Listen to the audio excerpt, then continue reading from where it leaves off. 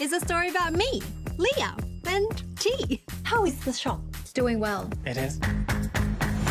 It seems like you are making something of yourself. It's a Chinese tradition to have your fortune told before big events.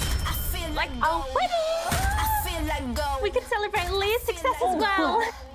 I'm in control.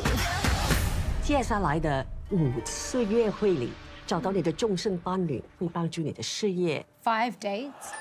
Jesus has answered my prayers. We each pick one date, and I already have the perfect man in mind. I have a $50 bet on my date. Dad, I'm not some slot machine. Leah!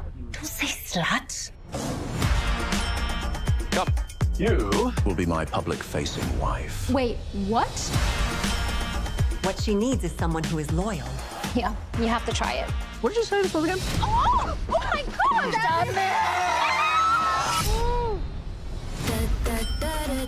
Oh my gosh! My God, something died. Oh, and they were buried in your mouth. Richard. It's good to see you. Oh, this is a nightmare. I'm not meeting anyone new.